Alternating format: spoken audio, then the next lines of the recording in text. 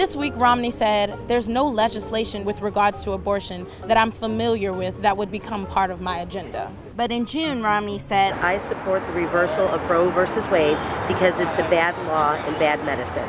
Wow. The reversal of Roe versus Wade, that's a huge statement. That is really, really scary. I don't trust his new position. People don't change, so the recent one would probably not be what he stands for. Particularly in the last few months of the campaign, he has been trying to sort of weasel his way into the middle. This week, Romney said, "We're not going to provide a tax break to high-income taxpayers." But in January, Romney said, "We're going to cut the taxes on everyone across the country by 20%, including the top 1%. If you said it in January, the only reason why you're saying it this week is because it's grind time. It's a political ploy.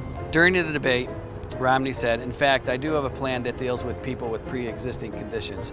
That's part of my health care plan."